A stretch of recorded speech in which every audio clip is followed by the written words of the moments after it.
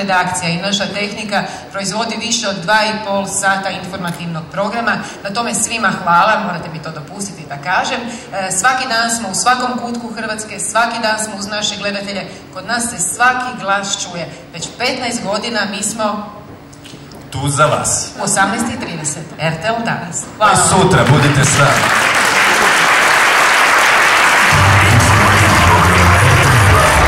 Welcome to this wonderful event. My job tonight is the best of all, I would say, because I have the privilege to congratulate RTL Croatia in not one but in two capacities, as CEO of RTL Group and CEO and Chairman of Bertelsmann.